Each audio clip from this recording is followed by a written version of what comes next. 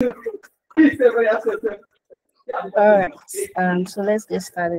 Welcome everyone to this session, and hope you are doing quite well. Today being the fourth week and fourth week of to do. So I'm talking about the emotional intelligence of emotional intelligence.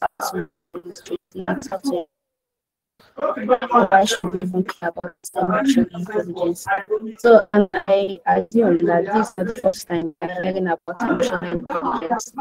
So, what do you think it is? Maybe for your own definition, what do you think emotional intelligence is about? So, I mean, for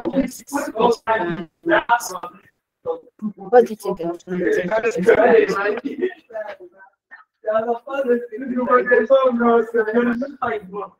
Anyone wants to speak?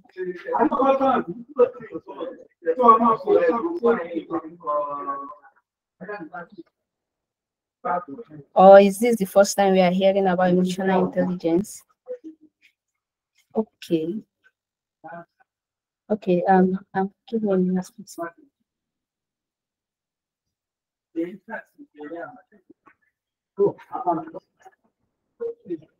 let me disconnect my earphone.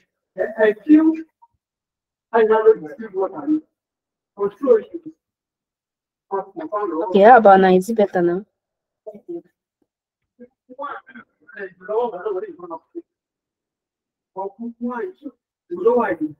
Is it better now?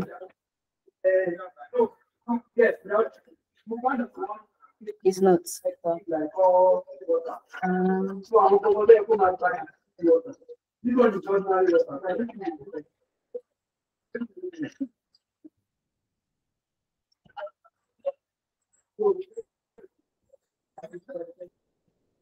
So much background noise. Okay. Give me, let me give my location, please.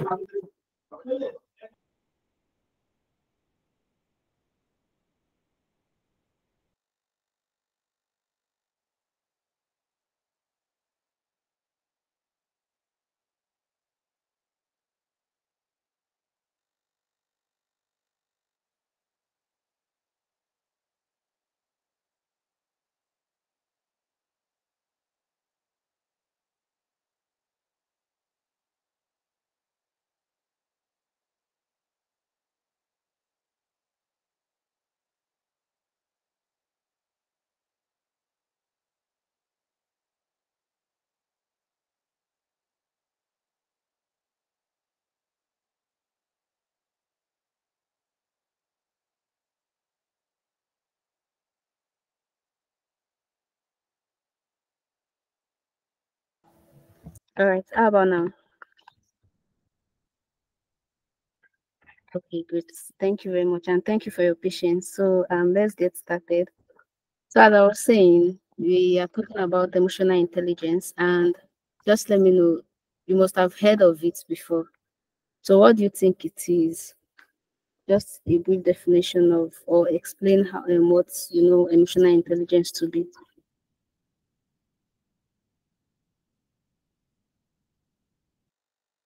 Anyone wants to go?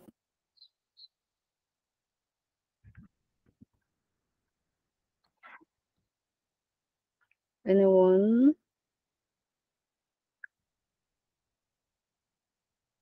Or is this the first time we are hearing of emotional intelligence?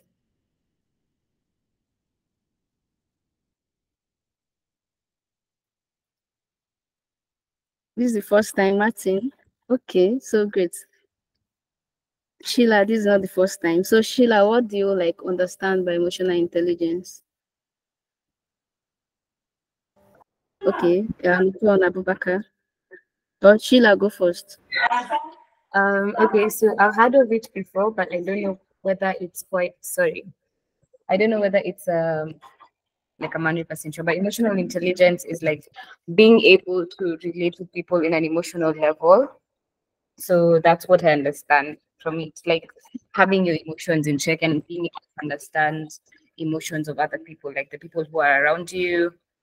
And yeah, just being able to be emotionally aware of yourself and everyone who's around you.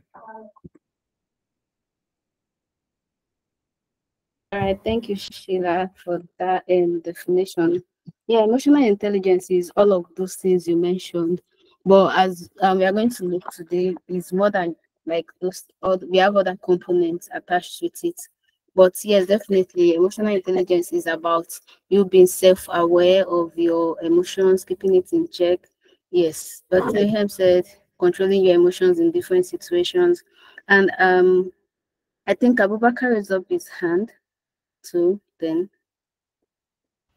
No, it actually got answered. But my other question is like, is that uh, like our emotions, like knowing our emotions or the others' emotions? Like, okay, so yeah, so it's about knowing our emotions and others' emotions and every other thing.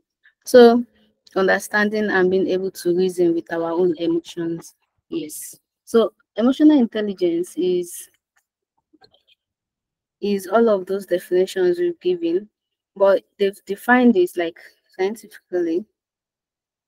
Yes, understanding your own emotions as well as other people's emotions, being aware of your own emotions and other people's emotions. And then at the end of the day, you use those two, like the knowledge from those two, to define how you behave in different situations. So here, emotional intelligence is your ability to accurately perceive your own and other people's emotion. And then to understand the signals that this emotion send and about the relationship, and then using that emotion and your understanding to define how you behave, maybe to keep yourself in check, how you react, or maybe what you will say, all of those things. Now, emotional intelligence has a lot of components to it. So but it does not necessarily mean that if someone has like a good emotion, like if someone has high emotional intelligence, does not mean the person will be self confidence or maybe being proactive. It is not associated with all of those things. Well, some people like to ascribe it to it. Well, we've seen like if someone is maybe you have self-confidence, or if someone does not have self-confidence, they may have high emotional intelligence. So emotional intelligence, let's say at the ground level, the basic of it all is you understanding your own emotions and being able to understand the other person's own accurately, and then using those things like what you've derived from it, your understanding of it, it will now define how you will behave, how you handle the situation. So, and as you can see, this is very important, not only to our personal life, but also in the workplace. And okay, Martin. In the slide, you've mentioned accurately. I don't think it's possible to accurately perceive another person's emotions because people are people people are emotional people are quite complicated. So okay, I understand it from a work perspective, but it's, n- Okay. I don't think it's you can be accurate. I think you can be empathetic, but you can't be accurate. Okay, well, I'll beg to differ actually, because you see, with this emotional intelligence, it's just like a skill. So it's something you continue to work on and improve. And you know, most times, as we'll just discuss later, most times when people feel a certain emotion, even ourselves, we will associate it like with the common type of emotions, maybe, oh, I'm angry, I'm happy. But beneath all of those things, a lot of things, a lot of other emotions is going on. Maybe you are feeling anxious, maybe you're just like a lot of other emotions is going on. So once you are practicing and you are like being self-aware and you're working on those things, with time you'll be, and before, okay, when you said not be able to recognize another person's emotion, the first thing is you being able to like accurately understand your own emotions, because once you are able to like do that, then it will be easier for you to understand how other people's emotion as well. Say for example, okay, let's just go on. What is the benchmark for it, or is it measured like IQ? Yeah, like there are different tools that they've developed to measure emotional quotients, just like the intelligence quotient as well. But just like how we know all of those tools, it's just like a measure. Yes, emotional quotient EQ. So it's just like a measure. Sometimes it may not really be like accurate, but it's just like a measure. There are other tools that's like to just assess yourself, and if you check online, you'll have all these like tests that you can take. So how accurate it will be according to how self-aware you are of yourself. So if you are taking those tests, because it will be a lot of like questionnaires asking you questions, like stuff like that.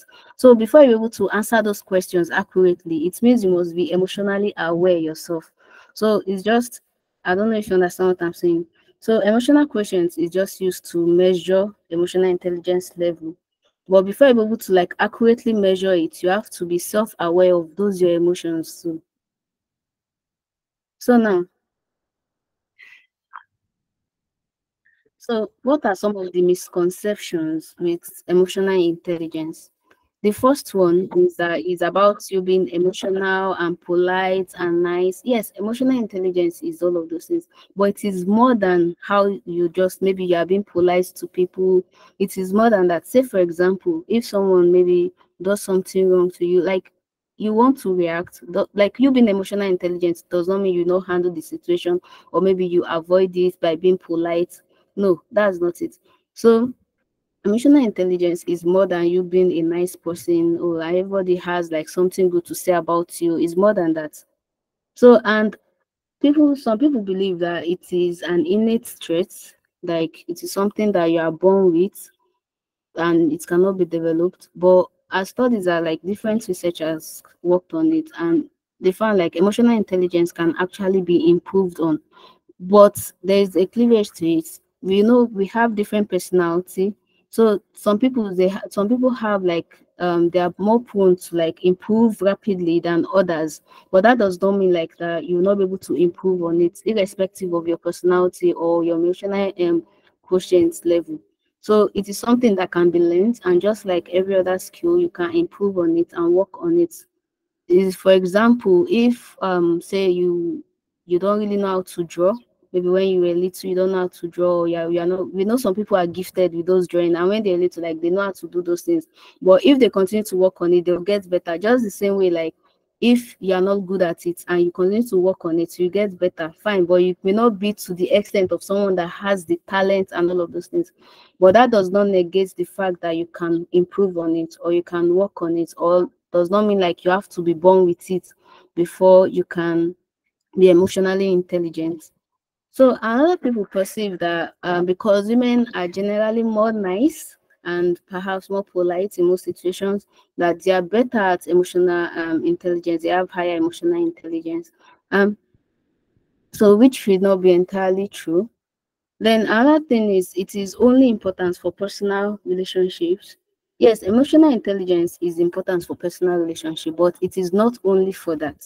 And just as different research has been carried out on like emotional intelligence in the workplace, the impact of it, emotional intelligence applies to every facet of our life, your personal, your professional life, all of those things. And it is not meant for just leaders and managers or any of those other stuff. But one thing is in the workplace, depending on your field, different maybe work require different emotional intelligence level.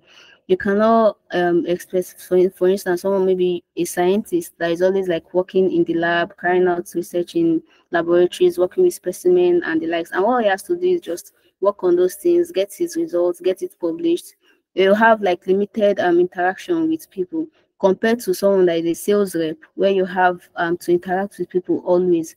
Fine, those things you like your work the type of work line will define the level of emotional intelligence required, but that does not mean like it is meant for maybe only leaders or managers or any of those things. It's coming handy in any situation.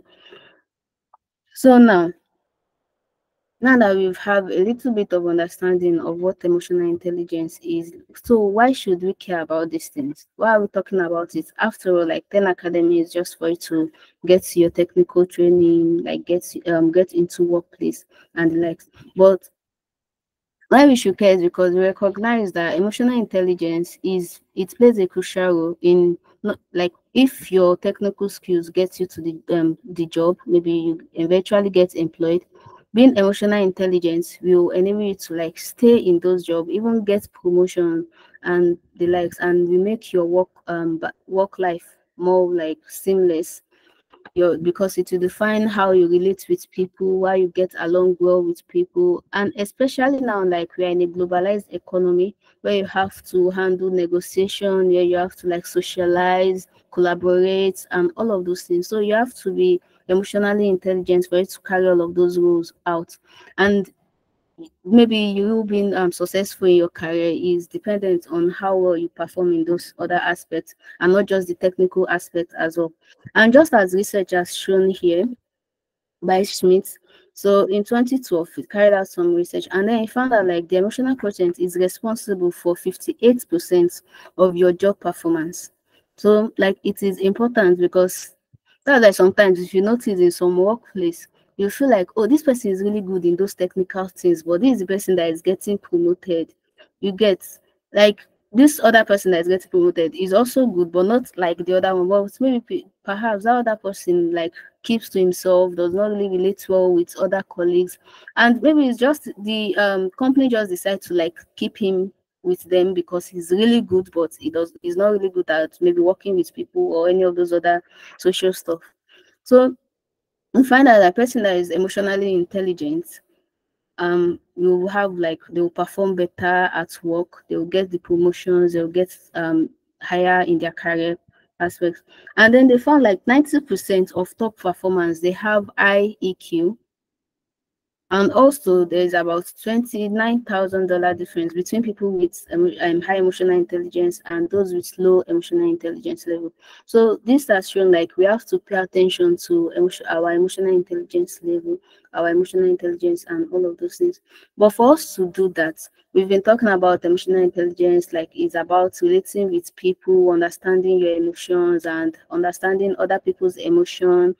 But before we can really understand it or how before we can really define it, we have to know what are some of the components of emotional intelligence.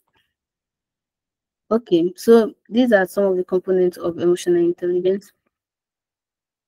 So the first one here.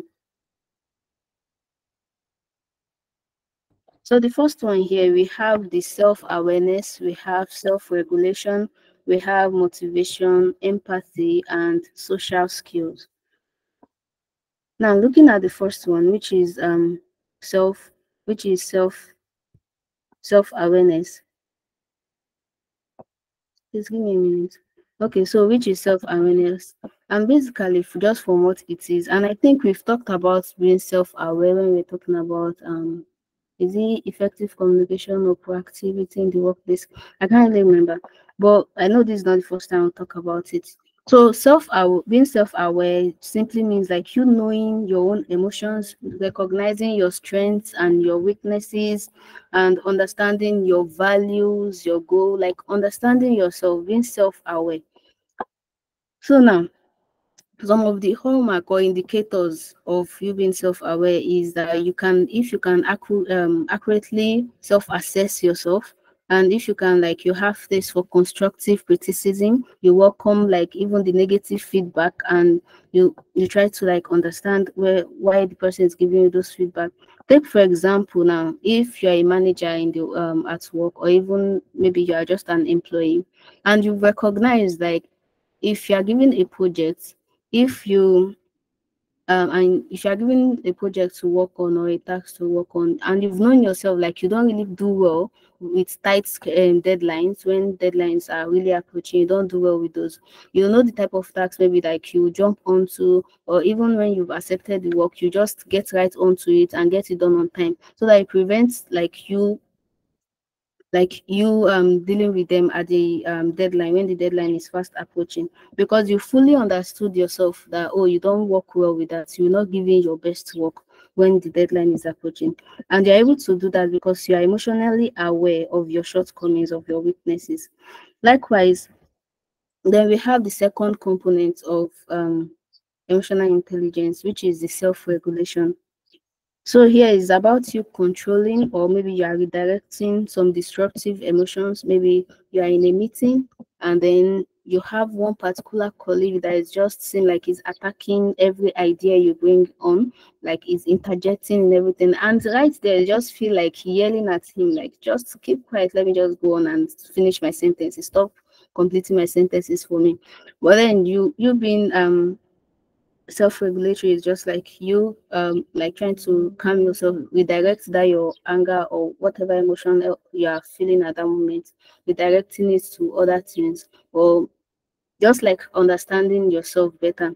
Say for example, when a team maybe you are the team lead and then one of your team members watches the presentation, then instead of you like screaming and maybe just yelling at him and all of those things, instead you decide to maybe consider other possible reasons for the failure, like you explain the consequences of his action to the person and what the impact has on the entire project you are working on. Now we have the third component, which is motivation. So the third component, motivation, is being driven to achieve, or maybe this for the sake of achievement. And this has to do with your drive for finishing a task, maybe accomplishing your goal. Now, if you look back when we were defining emotional intelligence and when we were contributing, it was basically talking about you understanding your emotions and then other people's emotions and maybe how it define your actions. But now when we are looking at the components, we see like even the motivation aspect, which has to do with self. It's not like you understanding maybe emotions per se or other people's emotion per se, but you driving yourself, you being able to like be self-drive. The you have the self-drive to complete a task, and even when you like you have the drive to commit to something and all of those things. So those are part of the another component of emotional intelligence. Now for the third one, the empathy. So empathy is like you understanding other people's feeling, considering other people's feeling, and how before making decisions, recognizing how maybe how you do stuff, how it will affect their how it will affect how they'll feel, how they'll see what you are doing, and all of those things. So is you understanding others and developing others, and it also include you being sensitive to maybe cross cultural differences, so just understanding the next person. Then the third one, and the fifth one, sorry, the fifth component of emotional intelligence is social skills.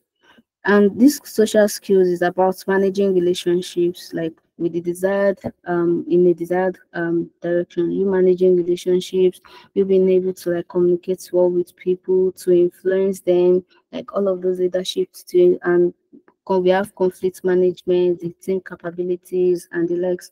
So, for example, if a manager like wants to his company to adopt a better internet strategy, then he finds like kindred spirits or people of the same mind to work on those things, and like you just be able to like inspire other people to do something. So those are like the five components of emotional intelligence. We have you being self-aware, and out of these five, self-awareness is I will say the most important of them, because you cannot get to every other state if you are not like being self-aware. So self-awareness is like the very important step in all of these things. So now let's look at this scenario together. We have the first one, and I would really like you guys to like interact, like if I ask questions, so that we will understand this thing together. So the first scenario, we have Nina. Nina is in a team meeting. What does it mean by accurate self-assessment? So what it means is you being able to like listen to other people's feedback, and you being able to like think about it on your own and see reason with them. Or it definitely mean even you sitting down on your by yourself and analyzing a situation, maybe something happened, then you'll be able to understand why did you react like that. You'll be able to like correctly label your emotion at that point. So let's look at this scenario. What's the question? So Abubakar, do you understand like what I mean by accurate self-assessment? Okay, so accurate self-assessment is basically you being able to accurately label your emotion, be able to like label your emotions correctly, And this can come maybe from maybe feedback that other people has given you, or even you just sitting down meditating on your actions, maybe your past actions, or just meditating by yourself and recognizing those things. So let's look at this scenario. When we look at it together, you understand more of what I'm saying. So the first one, we have Nina. So Nina is in a team meeting with her co-worker, Gerard, and feels frustrated as he continues to belittle her ideas and speak over her. So to make matter worse, he brings up her previous mistakes in front of their colleagues, making her feel embarrassed and angry. Now, in this situation, we can just come to the conclusion that Nina is angry, like that's how she's feeling, which is correct. But beneath all of those, all the anger she's feeling and every other thing that there is, if Nina just takes some time to maybe sit down and maybe assess herself, maybe really understand why she's angry, or she'll find out that it could be that perhaps she's also sad. Maybe she's not feeling just anger alone, but she's sad like her project, because her project failed, and she could even be maybe anxious about her career going, like not going forward and the likes. And all of those things, like all of those things is just being buttressed by the anxiety. Maybe she's also feeling anxious with the way like Gerard is just attacking her, and she's feeling anxious that her project did not work well. And then she's also, maybe she's even thinking about, oh, will she even get fired? And all of, like, beneath, she's not just feeling angry, but she's also sad that her project is not working well. She's anxious that she may lose her job. And if she just sit down to recognize those things, she'll feel like even when Gerard is attacking her, all of Gerard's opinion and what he's saying is just feeding into all of those angers and all the other emotions she's feeling by herself. So if she maybe takes some time to meditate and think about all what is happening, she recognize like it is not just Gerard that she's angry at. Perhaps if she's not maybe anxious, or if she knows that, oh, like she have recognized her mistake in the project, she already knows how to move forward with the project. Or if she recognizes that she will not be fired in this project, because like if all our other maybe anxiety, or if the sadness is not there, perhaps all the way like Gerard is just interjecting her, like attacking her ideas, she may not really feel that much anger. She may not feel that much anger towards him. So that is just like you being able to accurately label yourself. Like from here now, Nina could just easily say, oh, she's angry, and perhaps maybe she's the type of person that will just move on from the situation and that's it. Or maybe she's the type that will just bottle it up and just keep it, like bottle it up, such that when Gerard does any other thing, she bottle it up again. And at the end of the day, maybe she will just have an outburst in the workplace, which is not something is that is a good idea, or something that is good at all. So, so if she can like sit down to accurately label her emotions and understand why she's feeling that way, then she'll be able to maybe find ways to feel better, to improve, such that if Angela continues to make other comments, she will not really affect her that much. So that is the importance of being self-aware. Likewise, we have the second scenario, but do you understand what I'm saying? Before I move on to the second scenario. Okay. So the second scenario here, we have Mikhail. So Mikhail returns home from a long day work, exhausted and overwhelmed. His wife notices his frustration and asks what's wrong. And he just said, I'm having a tough day. He replies. Then he pulls out his laptop and decides to finish a project that he's working on.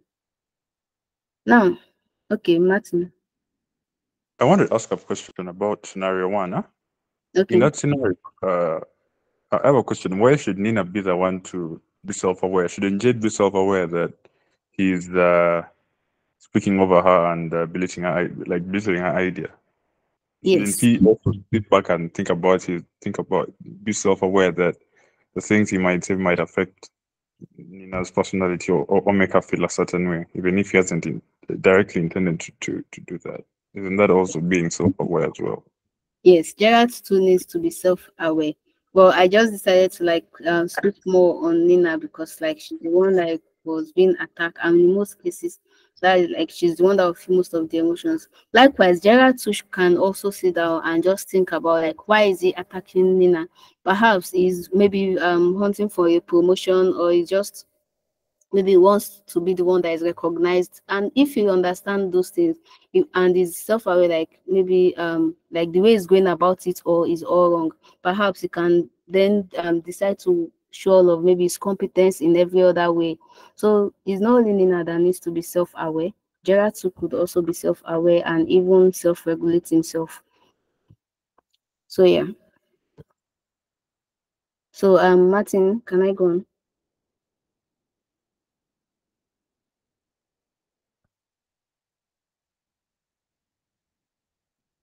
Okay. So Yes, let's move please. on. Okay. So let's move on to the second scenario. So from here now, from the second scenario, it's easy for Mikhail to just sit down and say, oh, he's stressed. But another thing here is fine, Mikhail may be stressed, but if you look at it, maybe what is really why is he stressed from a job that like maybe few months back he used to feel like really happy about doing the job and all of those things. If he sat down to understand why he's stressed, it could be that perhaps he's not enjoying the work anymore, or maybe, and if he's not enjoying the work anymore, why is he not enjoying the work? Is it maybe the new manager, like his new lead manager, or is it that he's not just interested in that line of in that career anymore, maybe wants to pursue something entirely different? And if he sits down to understand the reason why he's feeling stressed and why he's feeling all of those things, then he'll be able to regulate his emotions better. So that's just in the case of A. So what I just want you to recognize from these two scenarios is most times when we when something happens to us, when we feel in a certain way, when we experience some emotions, it may not be just the apparent one that we know. Maybe you're just happy, you're angry, and any other apparent emotions, the common ones that we like to put out there. It could be like a lot of other emotions could be underneath that is just feeding to those ones. So if you're able to understand those other emotions and label them correctly, and being self-aware of those emotions and why we are feeling that way, then we'll be able to handle the situation better. So, and these are some of the other type of emotions they have, like alongside the angry, you've been sad, and all of those things. It could be maybe you are jealous, or you feel victimized or confused, or like any of those other emotions there. So, being able to accurately label our emotions too goes a long way in self-regulating them. So now the next one is also in self-awareness. So how can we develop this self-awareness? And I've said before, the first one that I really mentioned is meditation. So you can see that you can decide to sit down and maybe think about how you handled the situation, why you felt that way, what's happening. Just sit down and meditate for 5 minutes, and you can even ask some colleagues, like people you trust, maybe your teammates, your mentor, anybody, people that you trust. It could be your family members as well that you trust, and ask them for feedback about how you behave. What do they think about your behavior? And don't just ask them. You can also ask them to, oh, how can I handle this thing better? How can I improve on those things? And in some cases, for example, especially in the workplace, say you have your other team members with you, you can enlist your team in keeping you like accountable. Say for example, if you maybe after asking for feedback, then your team member lets you know that you're a type of person that you interject when they are talking, especially in the meeting. So, and you too, you've noticed those things. So one that way you're already like you're self-aware of that behavior. So, and you ask your team members like how can you improve on it? Maybe someone suggests, oh, you can count 1 to 10 before, if you feel like speaking, just count 1 to 10 and let the other person finish their sentence before you say anything. Or some people can even recommend any other method. Maybe you should just like stamp your feet gently. So any of those things maybe that they recommended to you. So maybe you've practiced those things, say for 2 weeks or thereabouts, you can still go back to your colleagues and ask them for, oh, how have you improved? Like just to get better. So That also goes in hand with being self-aware. So the next one is self-regulation. So here, for you to be able to like self-regulate, the first thing you have to know is you should understand your values. What are the things that are important to you? Because when you feel like, especially when you feel like outburst or yelling at a team member, you should be able to like address like what is really important to you in that moment. What's your goal? Say for example, in the previous example I gave, like the team member did not do well on the presentation and you just wanted to yell. So in that moment you can sit back, you can under like really evaluate your value, what's really important to you. Well, and you know, like maybe what's really important is getting your client satisfied. So with that, you know, like yelling at your team member will not really help anything. Instead, maybe you talk to them, let them understand what's really going on and why their actions is maybe drawing back, or the impact of their actions and all of those things. So also refrain from negative thoughts, you know, sitting down and just like thinking, oh, I'm not good enough. Refrain from negative thoughts and recovering. And even after all of these things, you still have maybe an outburst in the workplace. So how can you get past it? Most important, you should like apologize to the person you maybe screamed at or the person you behaved badly to, and most times, not just apologizing, saying, I'm sorry, I did that, and then can we all forget about it now and expect the person to just forgive and you expect the relationship to be mended. Most times, when you want to apologize, you address what you are really feeling at the moment, what really happened. Say, for example, maybe before leaving to work for work that morning, perhaps your spouse or your parents or any of those other people in your family got you angry. So like with the anger and everything, you just went to work. Then on getting there, you found out like your team member did not still perform well in the presentation or was just not giving you what you expected them. So and in that event, you yelled at the person. So now you want to apologize. You should let them know that, oh, you were angry initially because of this, and that is why you acted out like that, and you're sorry, and this is what you are doing to just give the person more information. So now the third component of emotional intelligence, which is motivation. Okay, which is motivation. So how can you be motivated? We've talked about this. I think being the proactive, that you should seek out like-minded people. You should use realistic affirmations, embrace challenge and resilience, and you should know when to like seek for help. So most importantly, identify your goal and what drives you. Then for the empathy, always acknowledge and validate their people's feeling, then ensuring like that they feel heard. And we've talked about using active listening method. I can use active listening for the person to feel like you hear what they're saying and you feel what maybe how they feel, like you can empathize with them. So also you should try to like see from their perspective and provide guidance and support when needed, and every other like these are just some tips to like guide or help you be more empathetic to your teammates. Then with the social skills, so with social skills, the first thing is you have to prioritize the relationship. So prioritize the relationship, acknowledge and share like credits with team members, cultivate a friendly, cooperative environment, and the likes, just and collaborate and openly communicate with people.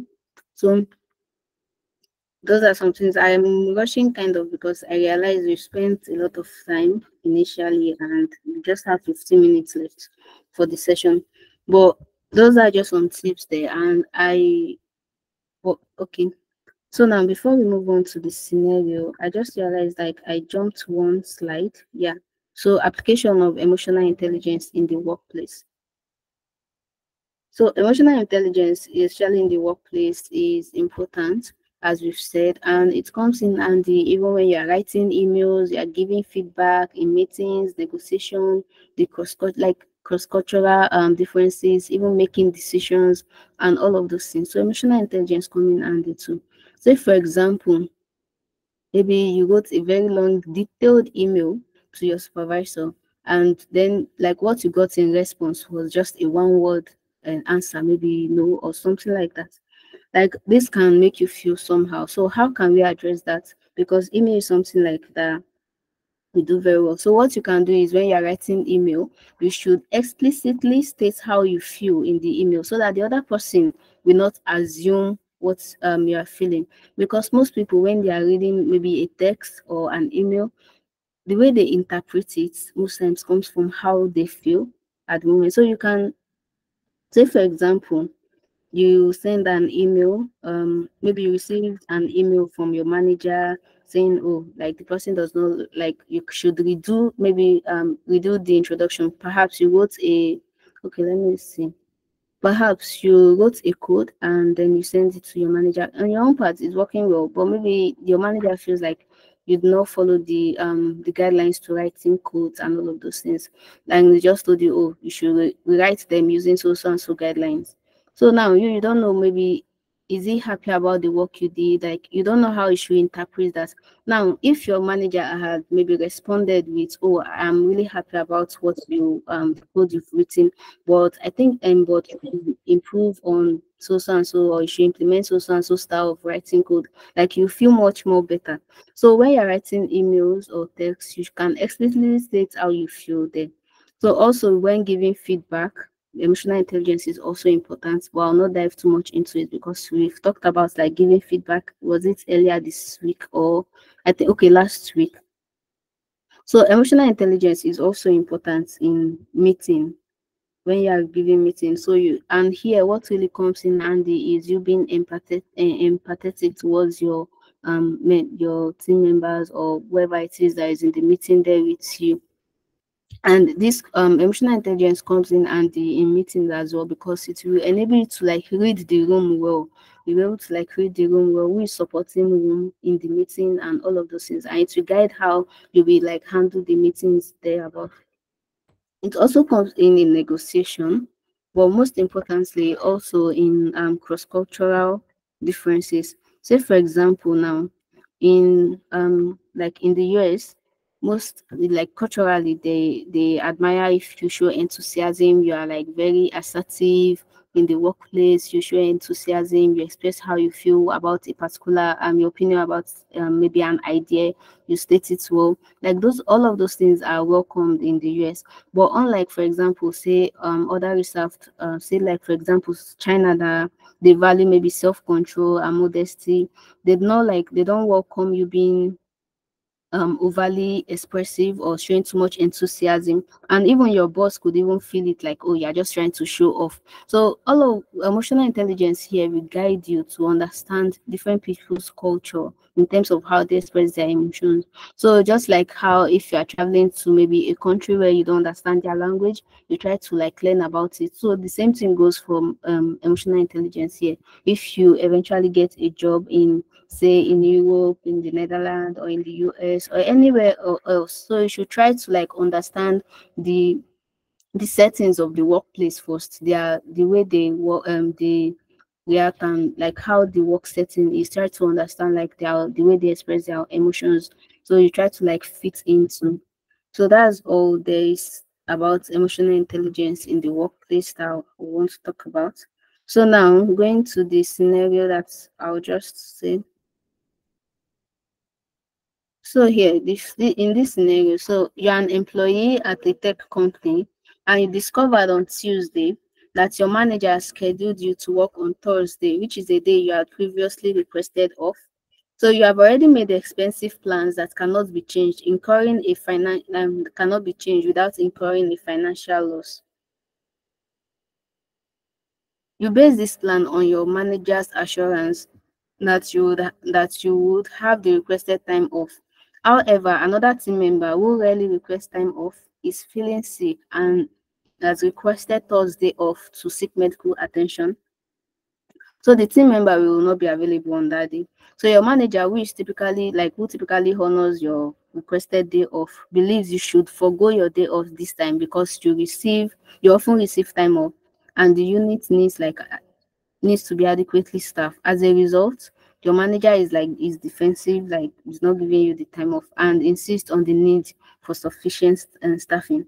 Now, given this scenario, and for example, this is what is happening. So given this scenario, and given that you don't know the reason why your manager rejected your day off, say for example, you just know that, oh, maybe on Tuesday you just got an email that you need to come to work on Thursday, and you're just like, you're frustrated, like, I requested this day off. So you sent an email to your manager that, oh, I requested this day off, and he just sent it back that he cannot give you the day off because he needs more people at work that particular day. Now you are feeling frustrated, and so how will you like explain yourself? So what will you do in this scenario, keeping in mind that you have, like, you've made plans and you only made those plans believing like your manager has already assured you like that will give you the day off. So now what would you do in that scenario? How will you handle this situation? Anyone?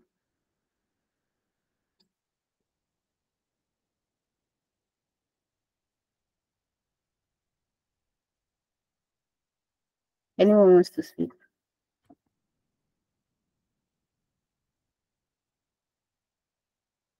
Anyone? Or you don't understand what I'm saying?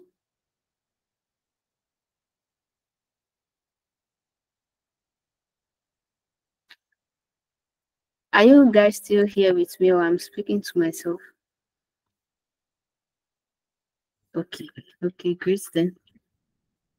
Okay, so you're still here. So what are you going to do in this case? What approach, or what do you think you can, how will you handle it? Or what will you do?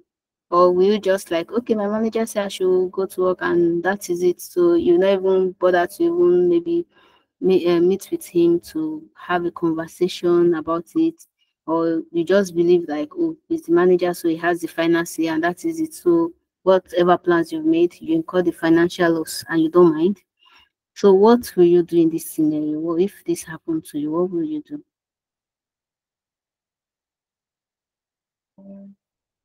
Yeah, it's a tricky one. Just think about it. So how will you handle this? What will you do?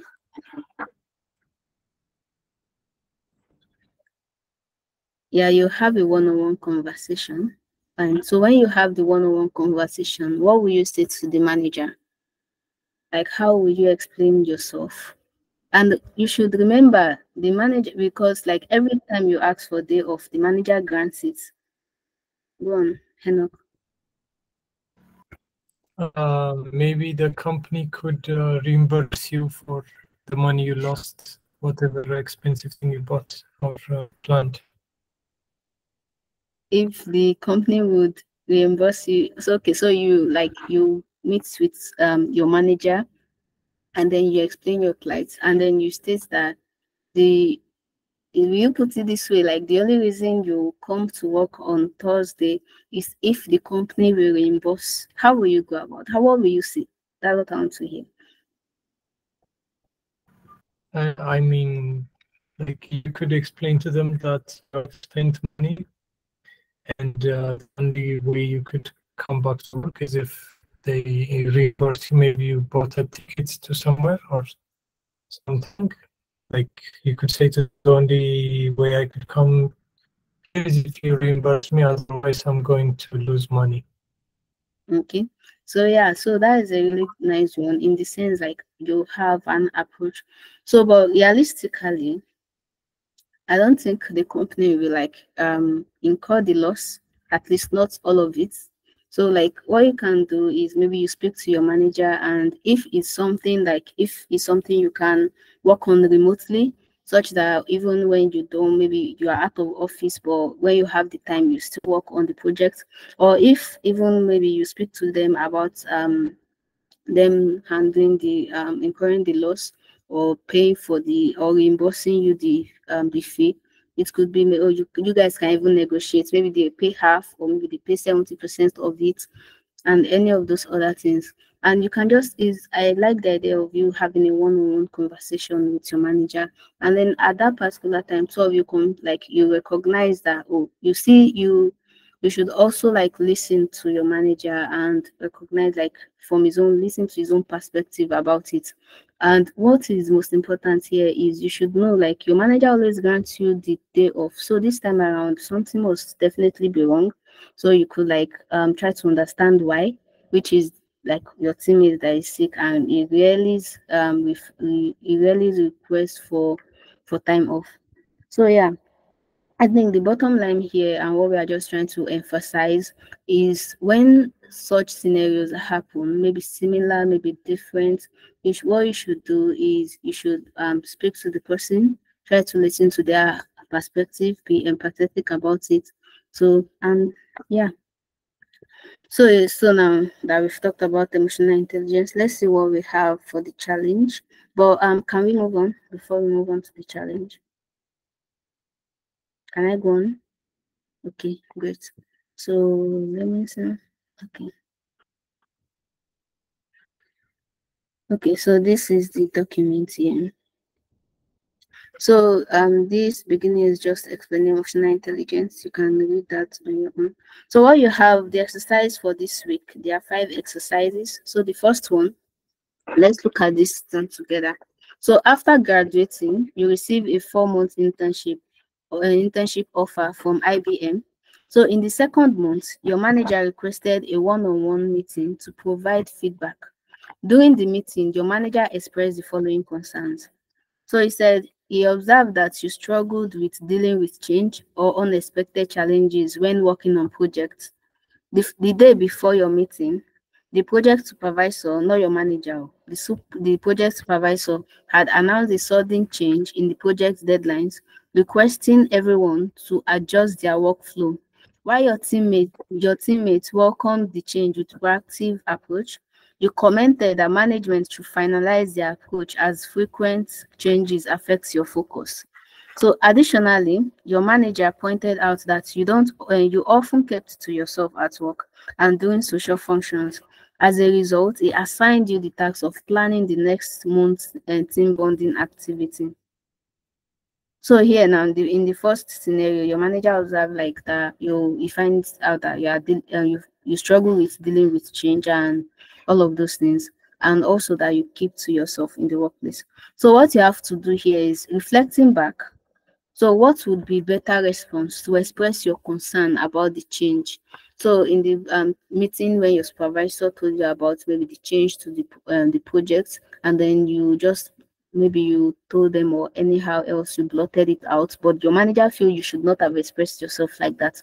So now reflecting back, what's the better way for you to handle that situation, to express yourself to the project supervisor or even your manager about how what you feel about the whole change to the project?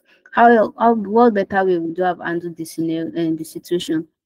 So the second one is moving forward. What 5 steps would you take to adopt an adaptable mindset to navigate future unexpected challenges? So now the second exercise, considering the company's casual and youthful atmosphere, propose a creative and engaging virtual activity that caters to diverse interests and promotes team collaboration.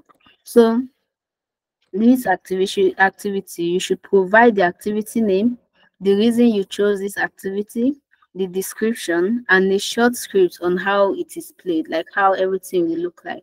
So that is that for the second exercise. Then the third one is, with the support of your team members and colleagues, you've developed your emotional intelligence and technical skills, becoming quite proficient. So consequently, you received a return offer and worked alongside 5 colleagues in different teams, but at the same level. So 2 years later, you were promoted to oversee teams, and now you supervise 3 colleagues you previously worked with. While you are excited to take on new challenges, 2 out of the 3 are hesitant to listen to your ideas and they belittle them. So as you work to establish yourself in this position, you must navigate their resistance and foster a positive, productive team dynamic. So you should explain 3 approaches that you will use to handle this situation. And then the second thing is explicitly states what you would say if it's maybe you decide, maybe one of the approaches you decide to maybe have a one-on-one meeting with them. So what would you say to them? What will this meeting entail? How will you go about it? So explicitly state what you will say, or if you decide to maybe send them an email or any of those other, which is one of the approach. So what would they entail?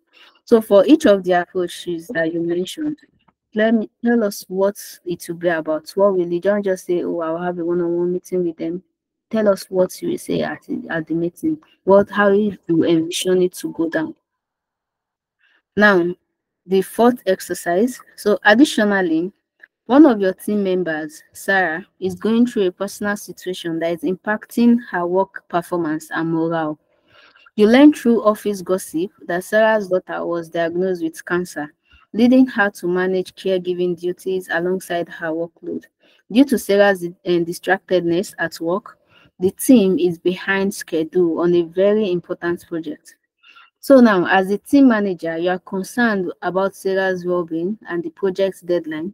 So you decided to have a one-on-one meeting with her. So what would be the agenda of the meeting? So what would be the agenda? Agenda 1, 2, 3. I don't know how many agendas you want to include, or if it's just so. What would be the agenda of the meeting? Then what would you cover on each of the agenda? Now keep in mind that Sarah did not tell you that her daughter was diagnosed with cancer. It was just through office gossip. So by putting that in mind, so how would you approach her? What would you say to her? How will you handle the meeting? What will you discuss in the meeting? What's the agenda of it? And what do you aim to gain from having a meeting with her? So those are the 4 exercises. So once you've answered all of those things, create a PowerPoint presentation with a maximum of 10 slides that detail your answers to the tasks above. So that is what we have for this week. And is there any question on the challenge? Should I go over it again?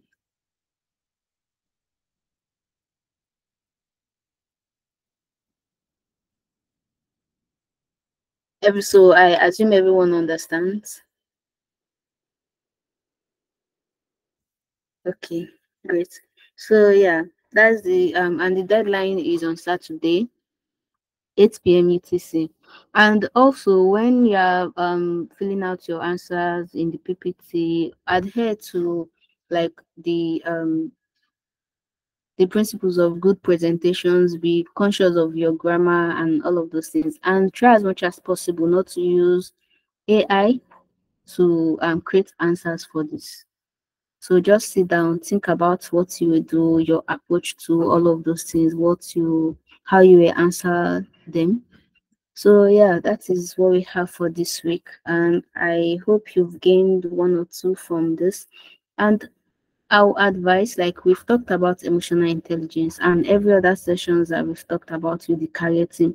We know like this career session is quite different from the technical, like that you have to like have hands-on experience and all of those things. Here is just you filling out answers, and but it would really be helpful and it would be beneficial if, say for example, with the emotional intelligence we talked about, you put it in practice. Say maybe with the self-awareness, you go and decide maybe today, tomorrow, you ask your colleague your behavior, try to seek feedback from them, be open to more constructive criticism, and don't see it as like they're attacking your person, but rather they just want you to be better. And you can even practice maybe 5 minutes meditation a day or 10 minutes meditation. Just sit down and think about your behavior, just to be more aware. So in essence, just put what we are saying, put it in practice, so that once you get employed, it will be easier for you to navigate the workplace, because it is very important to get the job, but it is way more important to be able to like keep the job. So yeah, have a wonderful day and enjoy the rest of your evening. So I guess that is all. Let me stop recording.